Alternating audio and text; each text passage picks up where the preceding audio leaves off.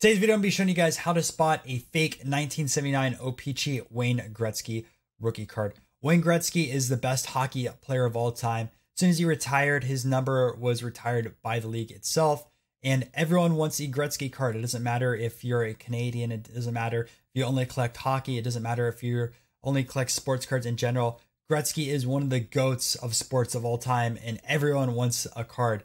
10 just recently sold for over $1 million.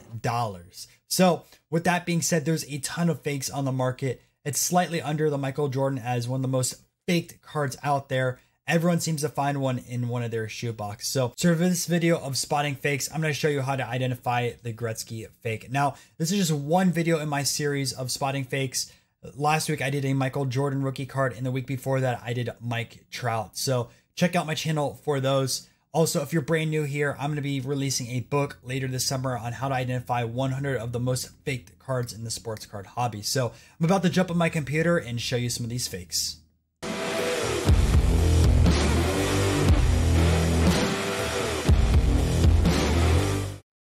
So like all videos, I want to go over some of the prices on the card I'm identifying today. So taking a look at the Gretzky here on an app called Market Movers. If you guys don't have Market Movers, I have a 20% off discount code in the description if you use my link and code Breakout at checkout.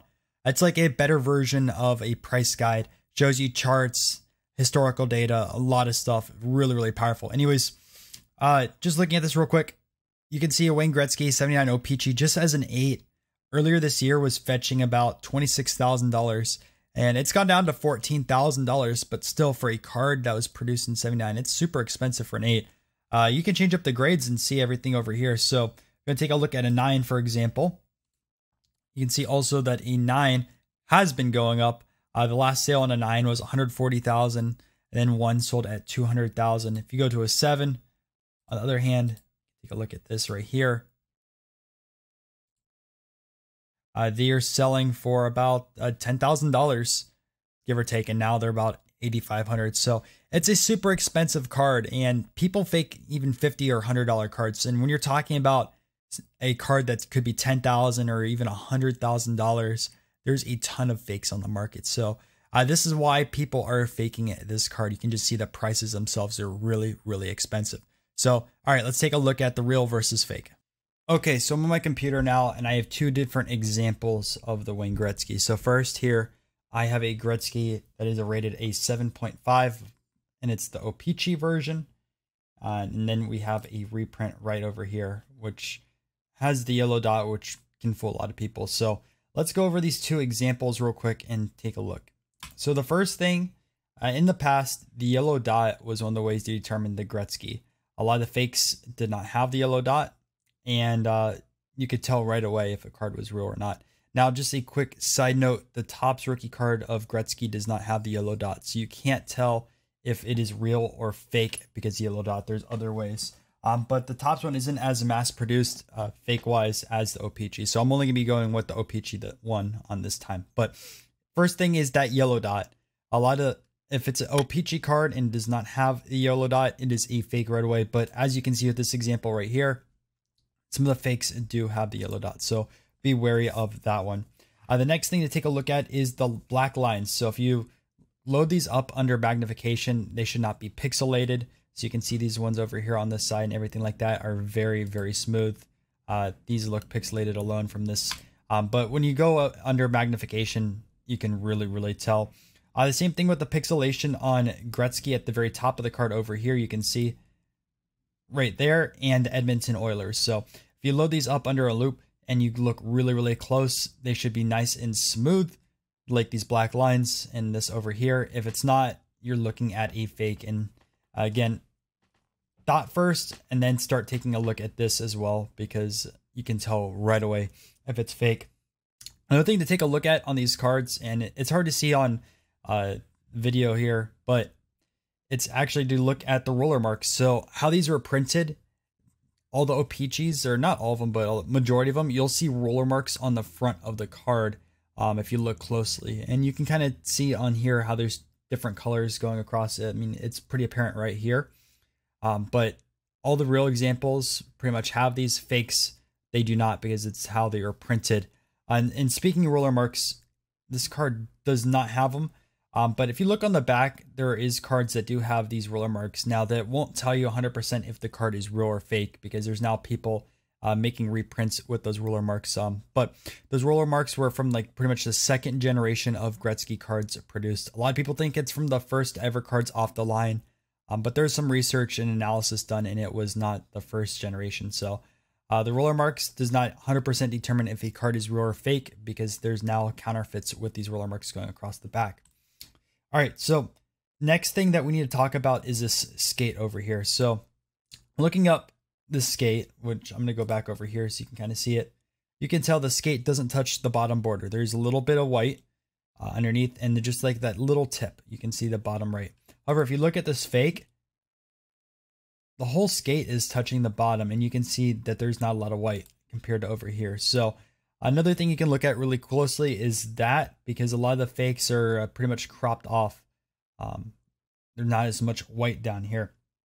Another thing with the printing and how these cards are produced is actually how they were cut.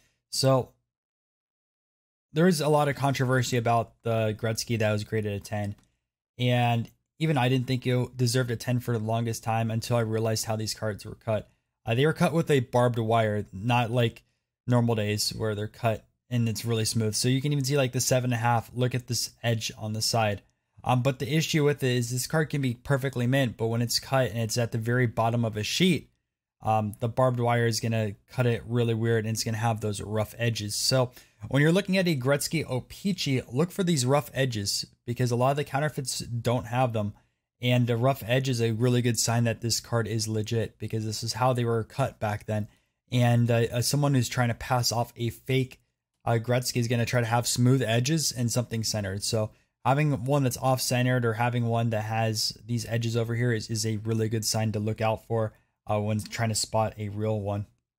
The next one to go down here, again, something you would want to load up under magnification, is the print dots on the white ice. So you should be looking for blue print dots down here.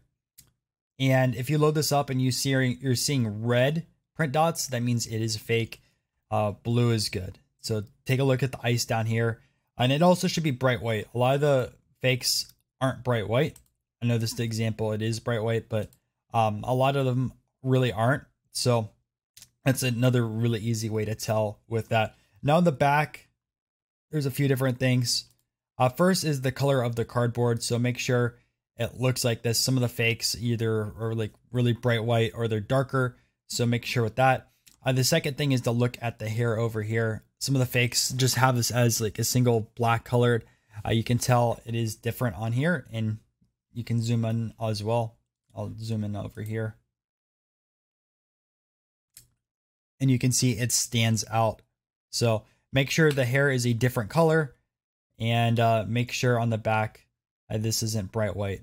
You can see it's off color with that. So that's how you can tell if an O-Pee-Chee Gretzky is real. Just looking at this now, you can tell it's pretty fake really easily just on how it's printed with these lines and everything like that. The blurry image of Gretzky over here. It's really obvious once you start looking at real things. So just a quick recap for you guys. The first thing to always check out is this yellow dot, because right away you can tell if a card is real or fake. Now, again, there are reprints that do have the yellow dot. Look for the smooth printing throughout. So when Gretzky, Edmonton Oilers, the black lines all over here. Good signs that a card is real is you have the roller marks, you have the jagged edges over here.